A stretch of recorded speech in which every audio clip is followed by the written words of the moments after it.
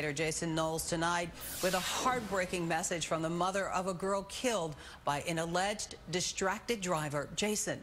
Cheryl, don't do it. That's the message from the mother of a victim and police. April is Distracted Driving Awareness Month, but it's a problem all year round.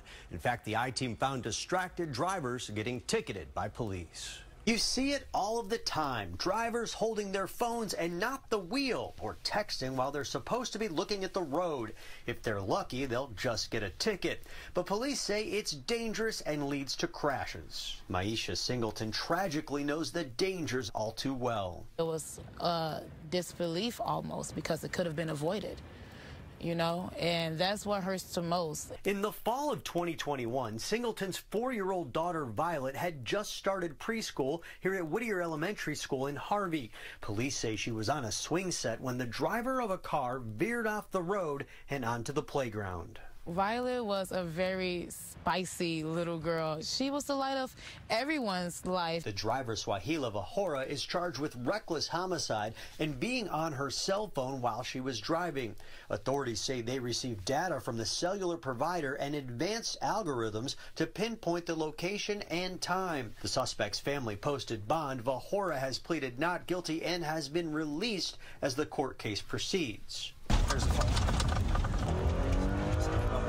Had their phone in their hand to their ear. The I-Team went along as Wheeling police zeroed in on motorists illegally using their phones. A total of 200 local law enforcement agencies are doing the same throughout the state of Illinois as part of a Distracted Driving Awareness Month safety campaign.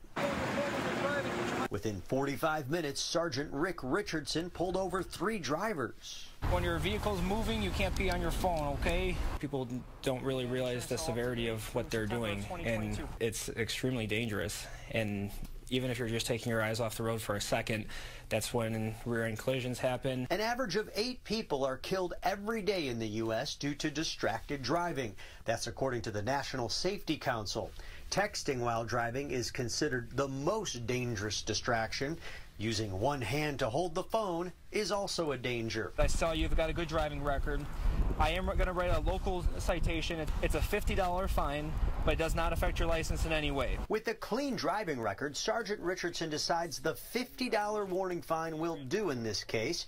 He could have issued a moving violation using a state law which affects a driver's record and comes with a $164 fine. I want to give him the benefit of the doubt and use this as a teaching moment to bring it to his attention that he shouldn't be using his phone when he's driving. What if he had a record of doing this before? Then what would happen? I would write the state ticket, absolutely. I'm constantly scanning. Unfortunately, finding another offender only takes minutes. It's not hard to find violators.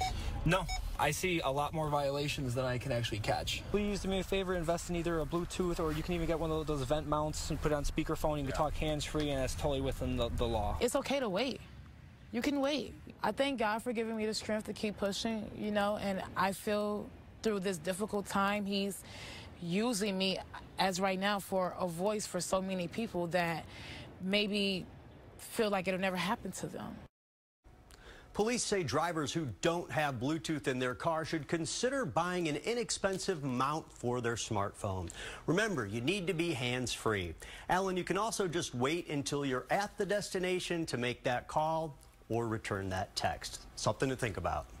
Yeah, Jason, like you said, it's okay to wait. Keep that in mind. Now, tonight at the House of